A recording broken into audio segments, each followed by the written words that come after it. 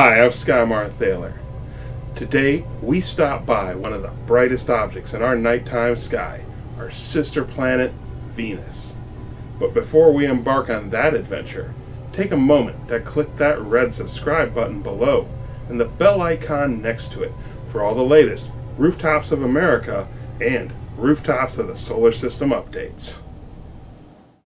Our grand tour brings us to our second planet, the cloudy and deadly world of Venus.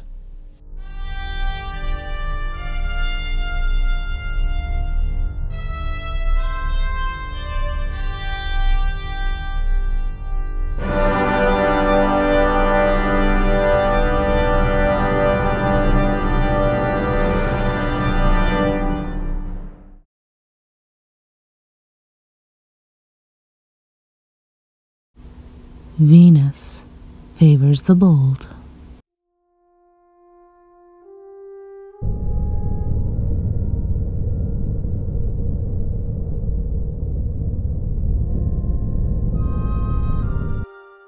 It is our closest planetary neighbor, and often referred to as our sister planet. If you were to gaze into our solar system from afar, it would be easy to surmise that both Earth and Venus were formed from the same mold. They have a similar size, mass, and composition. The only immediate outside difference is that you'd notice that Venus is moonless.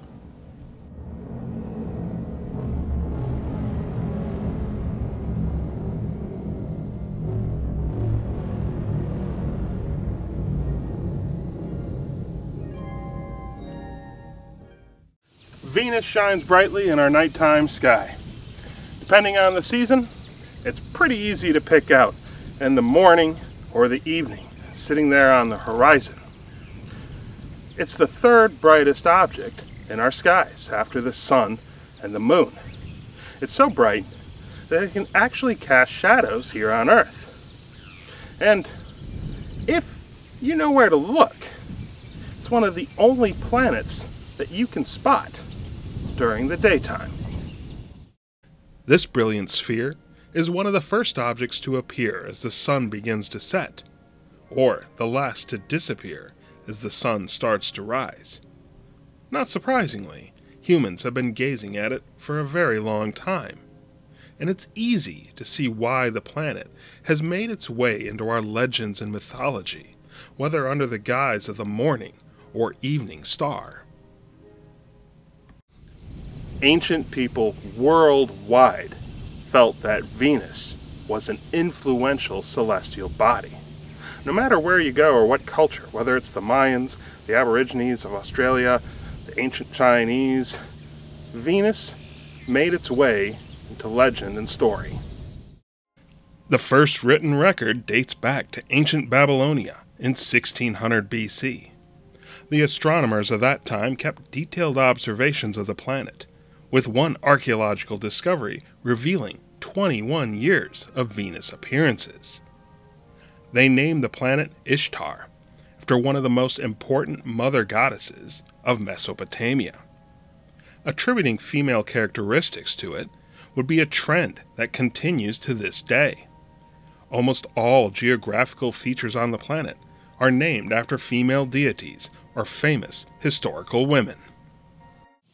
Like Mercury, Venus was thought to be two objects as well. The Greeks called it Phosphorus in the evening and Hesperus in the morning. It wasn't until the great mathematician Pythagoras who finally figured it out that it was only one object. At that point, the Greeks took to calling it Aphrodite, after the goddess of love and beauty. The Romans, well, they Romanized that and called it Venus. At a glance, you could be forgiven for thinking Venus is almost identical to Earth. But a closer study would reveal that something was a bit off. With the advent of better optical instruments, the differences would start to make themselves apparent as our twin planet began to reflect more of its sinister side. Venus rotates in the opposite direction, the sun rising in the west, and setting in the east. It spins on its axis, incredibly slow, making it a world where a day is longer than a year. In 1610, Galileo would publish his findings, the first telescopic observation of Venus. And even with his rudimentary equipment, Galileo made a startling discovery: that Venus, like our moon, had phases. This was some of the strongest evidence yet for the Copernican view of our solar system, that the planets traveled around the sun and not the Earth. Over the centuries, further discoveries revealed that Venus had substantial cloud cover, but we couldn't peek through it to see the surface below. With its similarities to Earth, well, imaginations ran wild. Here was a lush, verdant world, clearly a place where life could call home, possibly even advanced civilizations. Reaching Venus would have been pretty straightforward. Once you got there, you'd descend through the cloud layers, and before you would be a wet, humid, and swampy world. A worldwide ocean with floating islands on it. Bring the boat and a machete, as you'd need it to hack through all the dense undergrowth. At least, that was one of the going theories about 100 years ago. Most people probably would have thought it looked something like this.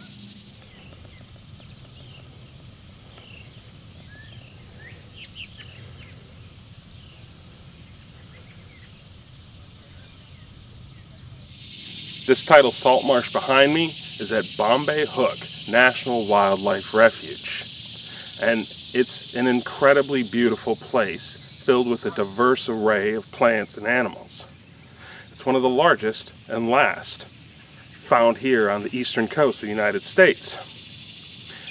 And it's a pretty good representation of how someone in the 19th century would have described the surface of Venus to you. That dense cloud cover served as a blank slate, and human imagination did the rest. With the rise of science fiction in the late 1800s, Venus soon took on a variety of roles, sometimes described as a water world covered in oceans, or other times as a hot, humid swamp. Surprisingly, there was also a third type envisioned, a dry desert world, but that was in the minority. One common element that was agreed on by all parties was Venus would be hotter. After all, that just seemed logical. It was closer to the sun than Earth. By the 1950s, there were scientists out there that were starting to put the pieces together, that maybe the reality of Venus was not how it had been portrayed. When the truth finally did come out, it would put the science fiction in those dime store paperbacks to shame. The first successful flyby of the planet was the Mariner 2 mission in 1962. It revealed a world that was hotter than expected, significantly hotter. Over the next decade, additional missions would be launched by both Cold War superpowers. But it was the Soviet Union that conducted some of the most dramatic missions on the planet. The Soviet Venera program was one of the great space exploration programs. It started in 1961 and ran for the next 2 decades, till it finished in 1984. And in that time, it accomplished numerous firsts. Some of those highlights were the first successful soft landing on another planet, the first successful recordings of sound and images on another world, and for Venus, the first successful high-resolution radar mapping. With Venera, humanity finally got a real look at the hostile and desolate surface of Venus. In 1975, the Soviet Venera 9 mission landed on the surface of the planet, and despite its short lifespan, it was able to capture and transmit images back to Earth. What it saw was unlike anything else in our solar system.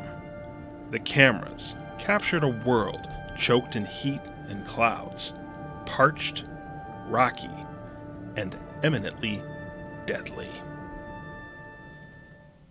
While Venera had accomplished a lot of scientific feats, those findings and information would be held with a tight fist till the fall of the Iron Curtain. American missions in the 1970s gave us a glimpse of what Venus had to offer, but it wasn't until the 1990s that we were finally able to get a much more comprehensive view of the planet. In 1989, the Space Shuttle Atlantis launched the Magellan space probe. Magellan was designed specifically to peer through the thick cloud cover and map the surface of the planet.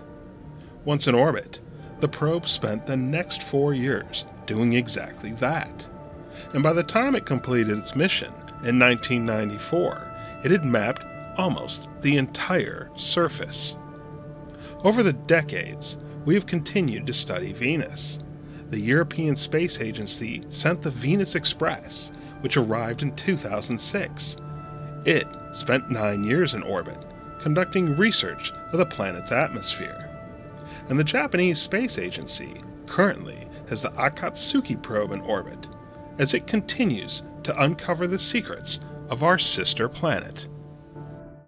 Today, we've got a decent understanding of our sister planet, though there's still quite a few secrets we have yet to uncover.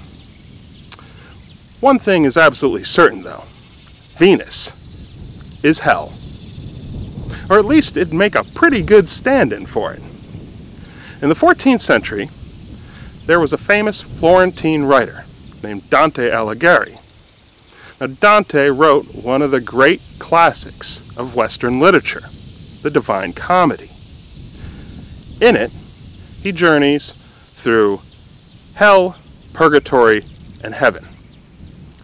The most popular part of this book is Inferno, where Dante and his guide, the Roman poet Virgil, journey through the 9 layers of hell.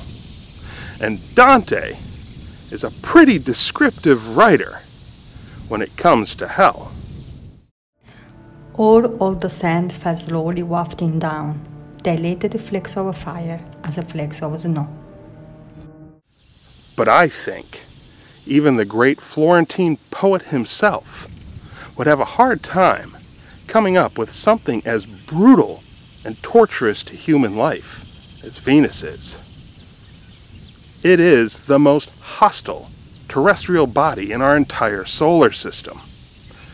How it got that way is still a bit of a riddle, but we do have a few theories.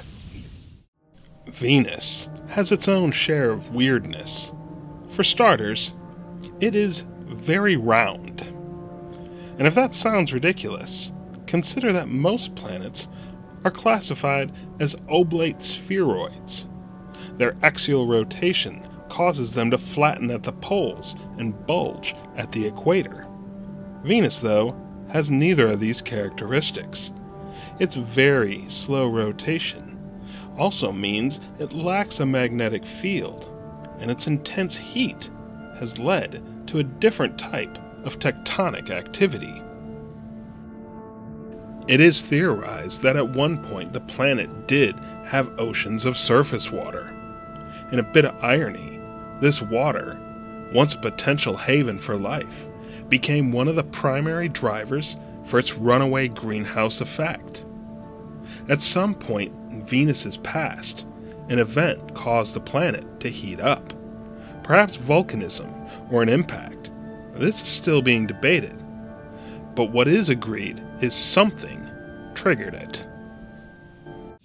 All it took was enough heat to be generated and enough carbon dioxide to enter the atmosphere that water started to evaporate. Now, carbon dioxide's a pretty good trapper of heat, but it's got nothing on water vapor.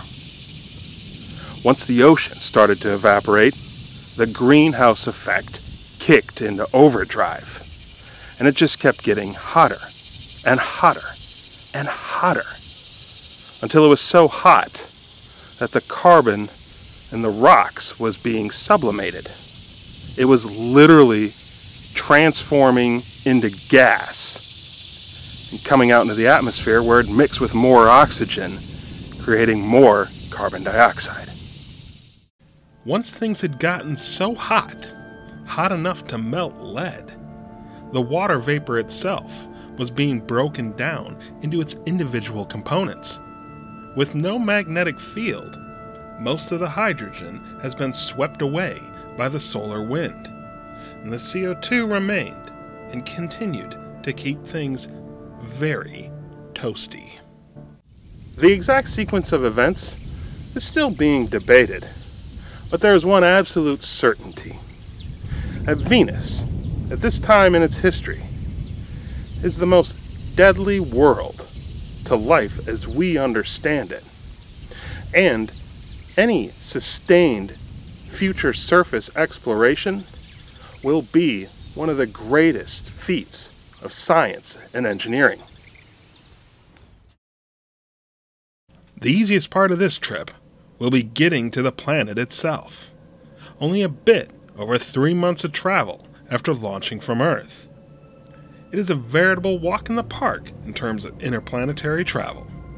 After that, though, the difficulty level spikes, and things go from good to bad.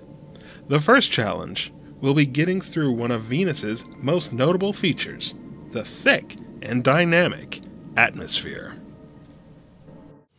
Venus's atmosphere is quite remarkable, with multiple layers, each with their own characteristics. And as we start our descent, we'll have a front row seat to it. It won't be long before we'll be bombarded by hurricane-force winds that are whipping around the planet every 4 days in excess of 200 miles an hour. This is called superrotation, where the winds actually go faster than the planet's rotation. And Venus is one of only 2 places in our solar system where this is known to occur.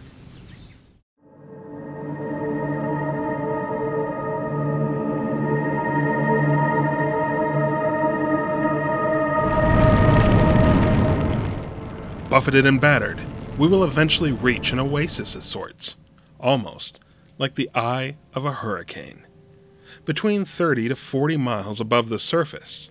At the boundary between the troposphere and mesosphere, the temperature and pressure are comparable to Earth. At this level, it is as close to an earthly paradise as you will find on the planet. In fact, as hard as this may be to believe, this is one of the most Earth-like areas in our entire solar system. Perhaps one way to explore Venus will be to actually use a concept that NASA has proposed. A crew of astronauts would float around the clouds in a dirigible. It would be an easy way to get from point to point. The only real challenge is getting to the surface and back.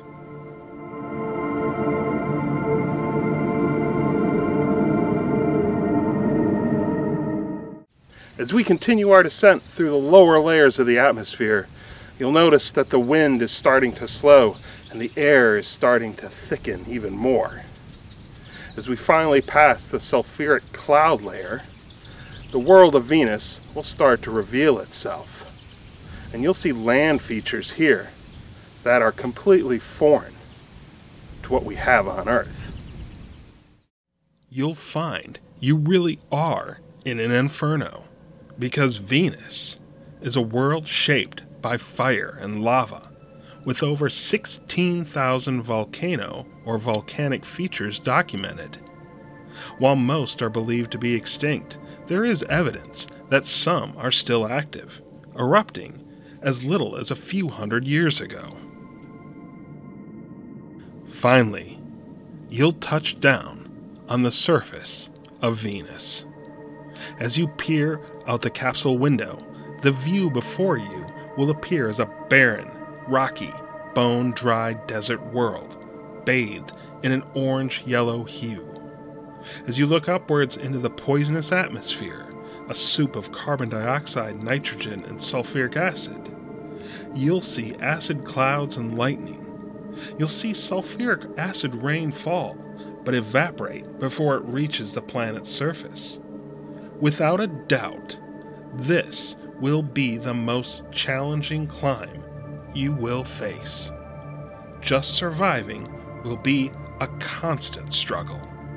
Venus ups the ante and throws everything, including the kitchen sink, at you. Along with the poisonous atmosphere, you'll have to deal with the intense heat. Venus is the hottest planet in our entire solar system. It has a constant surface temperature over 800 degrees Fahrenheit. Whether night or day, winter or summer, on the poles or the equator, it is always hellishly hot. But that's not all. There is also the unrelenting and crushing pressure of the air itself, on average about 92 times greater than on the surface of Earth, similar to what you would experience at depths of 3,000 feet in the ocean. This is the greenhouse effect at its most extreme. When it comes to pushing your equipment to the absolute threshold, then the climb to the rooftop of Venus is gonna be the place where it happens. This is, without a doubt, the most technical and difficult climbing challenge in our entire solar system. To have it even enter the remote realm of possibility means having technology that hasn't even been invented yet. You need to be able to push back on the triple environmental threat of the crushing pressure, the blazing heat, and the corrosive nature of the atmosphere itself. To best understand how brutal this environment can be to Earth-manufactured equipment, we can look back at the Soviet Union's Venera missions. The longest a lander survived was just over 2 hours on the inhospitable surface. Only recently have we been able to develop a computer that is believed to be able to weather conditions on the surface of future Venus missions.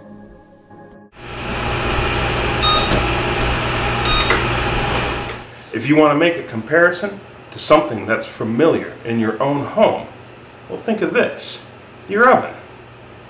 Every modern oven comes with a function called broil. It's for direct, high heat, quick cooking. It gets very hot, very fast. And if you're not paying attention, it will burn your food to a crisp. But even the broil function will only get you to around 500 degrees Fahrenheit. That's still over 300 degrees less than what you would experience walking around the surface of Venus.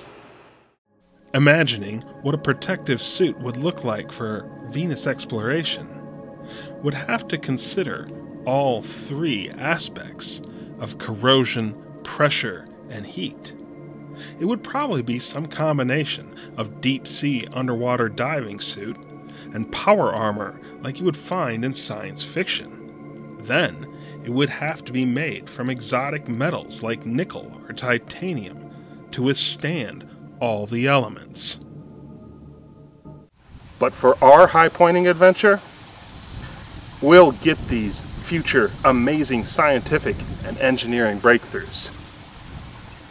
As you step out of the capsule for the very first time on the Venus surface and slowly get your bearings in the world before you, you'll notice how things are quite different.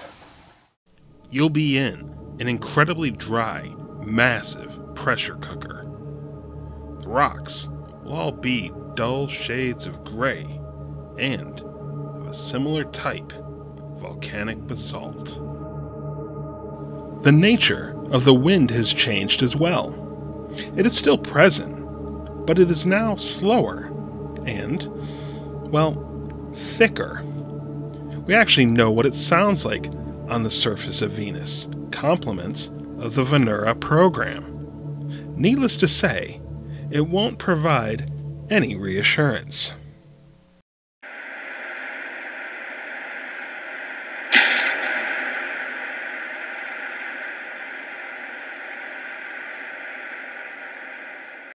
The density of the atmosphere makes walking feel like you are constantly pushing into a wall. Making any progress on Venus will be more like swimming, as the intense pressure has transformed the carbon dioxide at the surface into a supercritical fluid, a state with characteristics of both a liquid and a gas. To reach the rooftop of Venus, you'll need to wade through this sea of CO2. Another hindrance? You won't get too much natural sunlight. The clouds are too thick for the light to reach the ground. Imagine looking at the sun through a thick cloud of smoke or smog to get a feeling for what the sun looks like from the planet's surface. Visibility won't be great either, but it won't be because of dust. Venus has little of it. While the wind is strong enough to push pebbles and dust across the surface, it is more like sand in an ocean wave. Venus really doesn't have erosion like you may expect. But it's not all bad.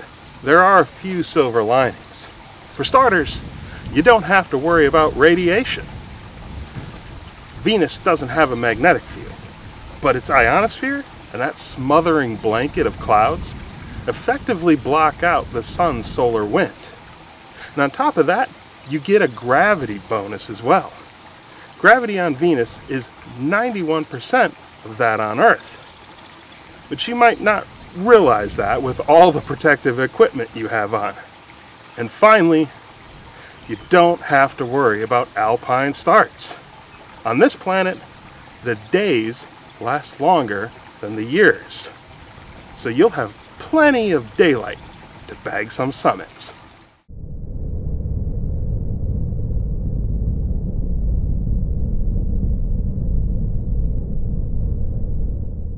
Venus is a harsh and foreboding world.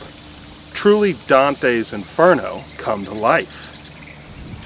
And while you'll see it has some spectacular destinations, if you were to look just on paper, well, it doesn't come across as the best high-pointing destination.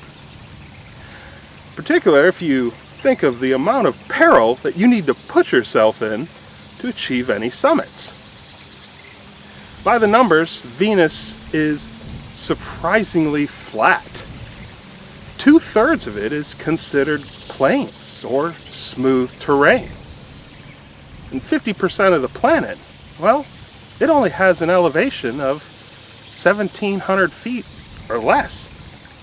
Even without the absolutely terrible weather and inhospitable surface conditions, you may think of giving this planet a pass. But rest assured, the numbers, they don't tell you the whole story. That remaining third is quite intriguing and is made up of 3 terrae, or continents, elevated areas of highlands. In the northern hemisphere, you'll find Ishtar Terra. It's about the size of Australia. In the southern hemisphere is Aphrodite Terra, similar in size to South America. And at the South Pole, you'll find Lada Terra.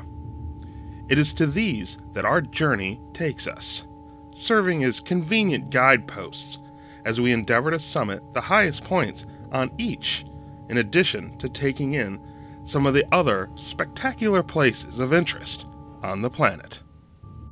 As we head across the Venusian surface, now you'll get an up-close look at geographical features that look like nothing that we have here on Earth. A lot of these are thought to have some direct connection to Venus's volcanic activity. While Venus may look like hell for us, for one group of people, this place is as close to heaven as you can get. The second planet is a volcanologist's dream world. There is no planet in our solar system that has more. Its geography is littered with evidence of its volcanic past, and some of its most unique features are directly related or created by volcanism. There's a bit of mythological irony here, because while Venus is named after the goddess of beauty, it could have easily been named after her ugly husband, Vulcan, the god of fire, whose name we get volcano from. On the way to Lata Terra, you're going to spot one of these unique geological features, a corona.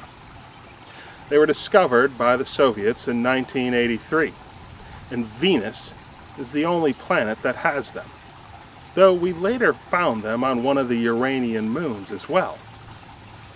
A corona is an elevated plateau with a trench around it, and the name itself means crown. Combining the two, you have a rather fitting name for something that looks like a castle with a moat. How coronae form is still a mystery.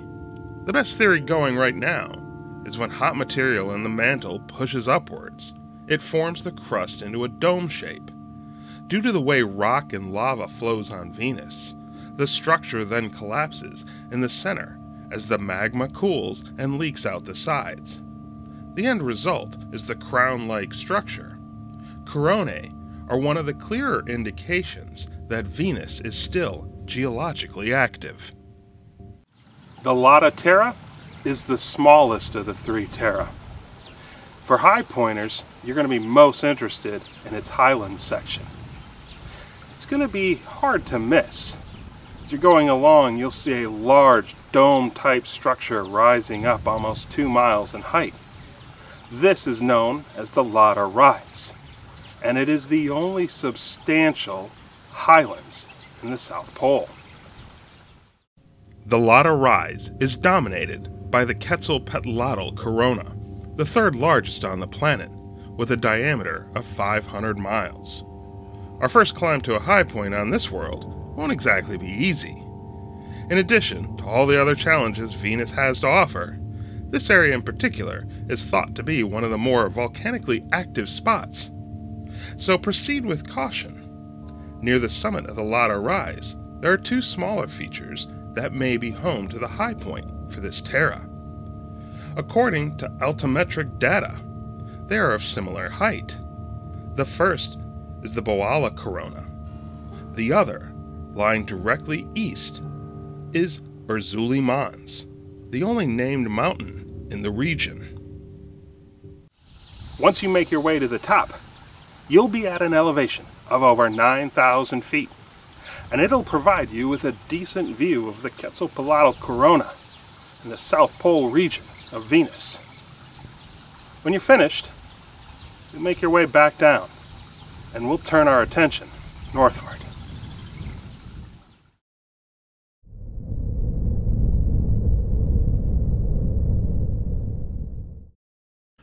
While we may be finished with Lata Terra, we aren't quite finished with the coronae. As we head north, our next stop will be the largest one on the planet, the colossal Artemis Corona. While Quetzalcoatl was large, Artemis dwarfs it in comparison. It is over 4 times larger than its South Pole counterpart, and it is one of the most striking features on the planet. The Artemis Corona is an absolutely gargantuan structure. It is 1,600 miles in diameter. It's so large that you could take the entire western United States and fit it in there and still have room to spare. Once you get to the top of this plateau, you'll be standing on one of the largest circular structures in our entire solar system.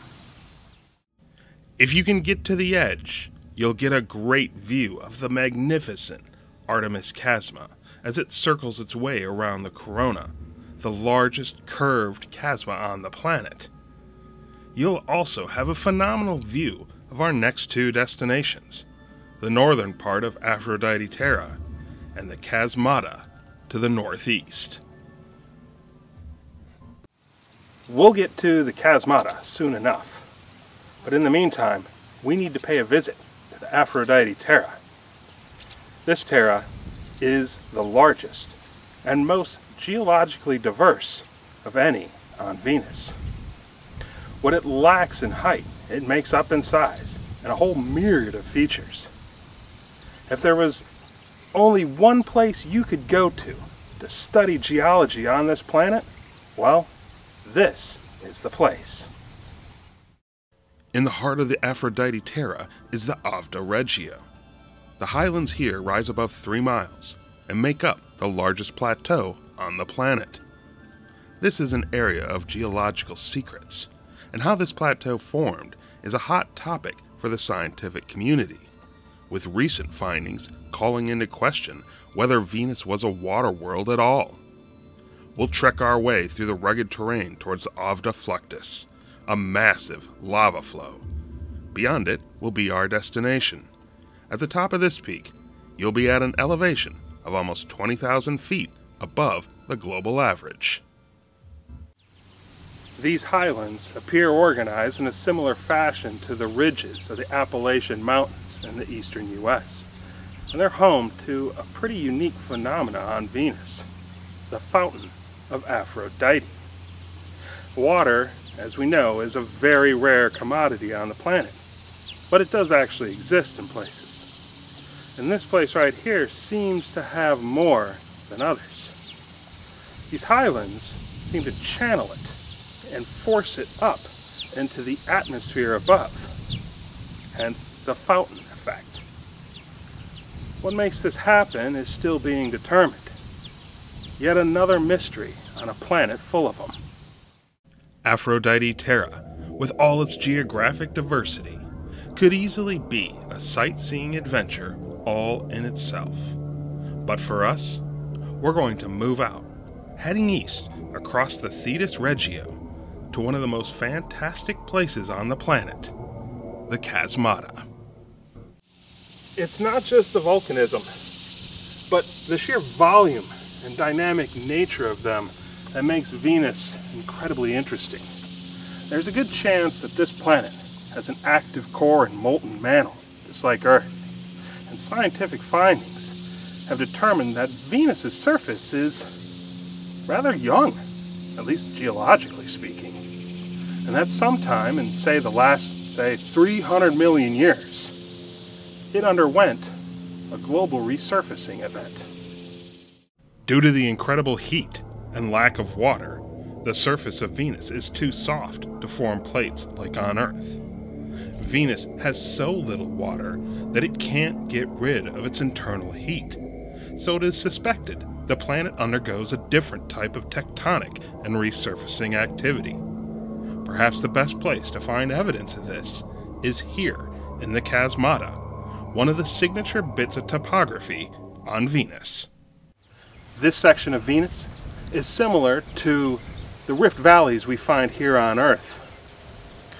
The Chasmata is an absolutely massive series of interconnected canyons.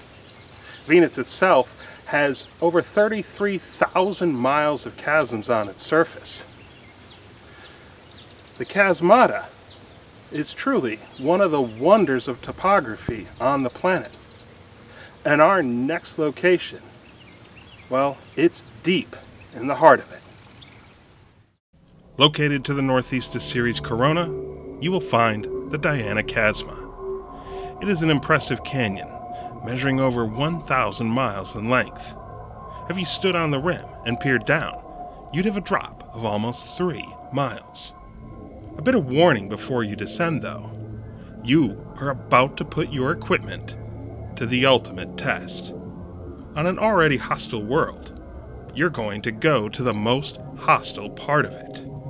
As you head down, the temperature will increase topping out at a blistering 1,000 degrees Fahrenheit. And air pressure will continue to increase until it is an absolutely crushing 105 times that of Earth's.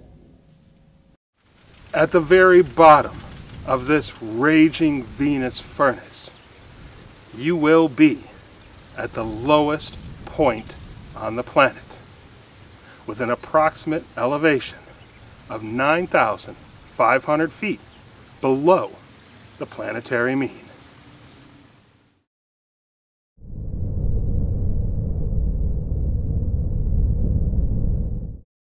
Since we are on a world of volcanoes, it seems fitting that we should attempt to climb the tallest one. As you climb your way out of Diana Chasma and continue east through the Chasmata, you will eventually come across the small island of Highlands, an area known as the Atla Regio. Sitting just a hair's breadth north of the equator, Mat Mons is the second highest peak on Venus. It is similar in nature to the volcanoes of Hawaii, a shield volcano that grew from a hotspot. Most of the major Venusian volcanoes are thought to be extinct, but there are some suspicions that Mat Mons may still be alive.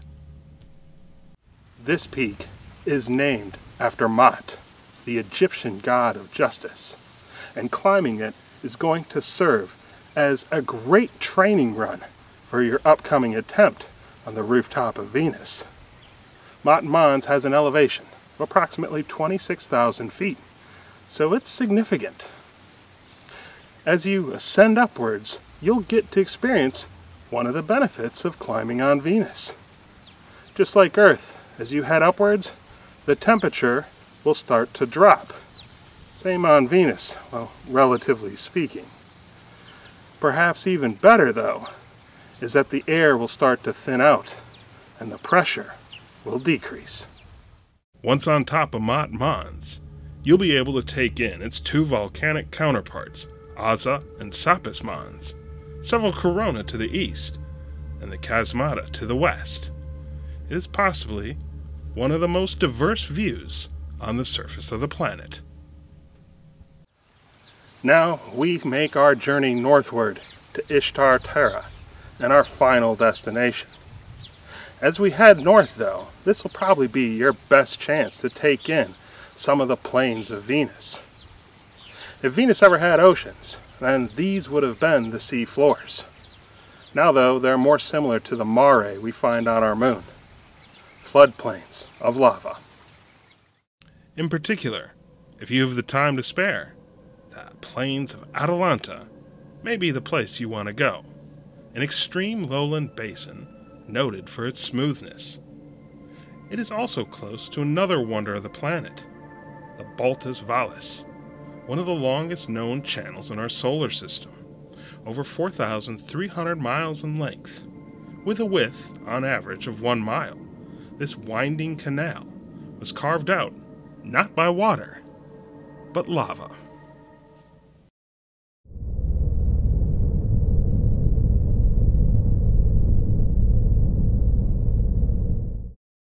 As you travel across the plains, Ishtar Terra will rise up from the horizon, the plains giving way to rough highlands and the mountains of your final destination, finally within reach. While smaller, and not as geographically diverse as Aphrodite Terra, Ishtar Terra is older, and the surface harder. It's thought to have formed prior to Venus's runaway greenhouse effect.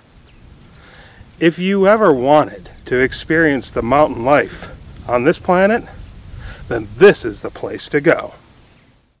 As mentioned earlier, all our destinations have been named for women. There are very few exceptions, and one of them is here, the Maxwell Montes. The range is named after James Clerk Maxwell, perhaps the greatest physicist of the 19th century. Maxwell's findings and theories eventually led to the development of radar, the tool that has done so much to help us understand our sister planet. One of the fascinating things about this entire area here is its sheer reflectivity. It easily bounces back radar waves, making it one of the brightest objects on the planet. In fact, it bounces them back so easily that this was one of the first things ever discovered on the Venus surface. These mountains are the largest range on the planet, a series of peaks measuring a distance of 540 miles in length. Like most of Ishtar Terra, they are older, possibly formed before the runaway greenhouse effect. In a bit of a twist, these mountains aren't volcanoes. They are theorized to be similar to fault and folding types, like the Rockies in the western United States. Now that we're here, the challenge becomes getting to the rooftop of Venus. And before we go any further, you're going to have to make a choice. There are two primary approaches. If you do opt to come from the west, you will get to experience the Lakshmi Planum in all its glory. It is approximately 3 miles above the average mean of Venus. Standing in the heart of it will allow you to take in 4 of the major mountain ranges of the planet. The Acna Montes to the west, the Freya Montes to the north, to the south, the Danube Montes, and our final destination, the Maxwell Montes to the east. It would be a sight to behold, similar to the Tibetan Plateau in the Himalayas. The challenge, though, for this route is twofold. First, you need to clamber up the steep sides of the plateau. Then, climb up the even steeper western side of the Maxwell Montes. If you come in from the east, you'll get the benefit of a more gradual approach and get to experience a different type of terrain. It still won't necessarily be easy. After all, this is Venus. Nothing ever is. You'll have to contend with the tesserae first, raised areas that are composed of many ridges and valleys running in different directions. The tesserae are another one of these unique geological formations that you find on Venus. They were also discovered by the Soviets in the 1980s. They're a series of interlocking ridges and grooves. Scientists suspect that they are some of the oldest terrain on the planet, but there is a lot about them that is just not understood. The Fortuna tesserae is complicated, even for an already complicated style of terrain. It appears as though several different versions of tesserae terrain were smashed together, and you'll have to pick your way through this jumble until you are at the base of the range. As you start to ascend, you'll spot one of the most distinct landmarks on the Maxwell Montes, the Cleopatra Crater. This was originally thought to be a caldera, but further investigation revealed it to be an impact crater that smashed into the side of the mountain range. Once you get to the top of the ridge, you're going to want to pick out Skadi Mons, the actual high point of the Maxwell Montes. Skadi is the Norse goddess of mountains and skiing, which is good, because just when you think you have Venus figured out, it's going to go and throw one more curveball at you. It's time to put on your skis or snowshoes, because you're about to experience one of the weirdest of Venus's many phenomena. Venus appears to have snow, but it isn't like any snow you'd find on Earth. This is snow that is formed from the condensation of heavy metals, such as lead sulfide and bismuth. As you have trudged upwards, the temperature and pressure have been decreasing, allowing for snowfall to cover these high elevation peaks. It's thought that this snow cover is partly responsible for the high level of reflectivity of these mountains. The snow isn't going to be the only thing you need to worry about up here. As you've been heading upwards, you are getting closer to that sulfuric cloud layer. So the corrosive effects of it are starting to increase as well. So you're gonna wanna make sure you keep an eye on the condition of your exosuit. By the time you reach the summit of Skadi Mons, not only will you be on the rooftop of Venus, you'll also be standing at the coldest and least pressurized point on the planet's entire surface. The pressure will have dropped by half, and the temperature will have dropped almost 200 degrees. You will find yourself at an elevation of approximately 35,000 feet above the global average, and have a stunning view of the Maxwell Montes Range running north and south, the Lakshmi Planum to the west, the Fortuna Tesserae to the east. Reaching the rooftop of Venus will be the culmination and capstone of all the epic adventures you had on the Venusian surface. But it won't be held against you if you want to hightail it off this incredibly hostile world. So, for now, we bid Venus adieu.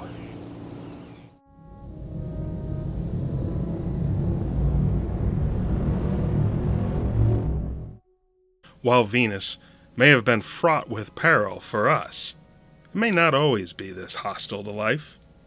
There is one theory that believes when Venus's volcanism slows down, then the planet itself will depressurize and cool. If there's enough water vapor to condense, it could possibly lead to bodies of water on the surface, which in turn will help reduce the carbon dioxide in the atmosphere more. Slowly, the planet would become more Earth-like. Of course, this scenario is likely millions of years from now, but it's a nice thought as you rocket away from the planet.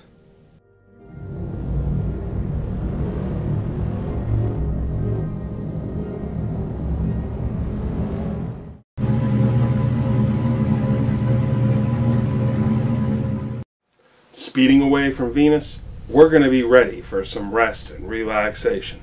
Fortunately, our next destination will be a whole lot more familiar.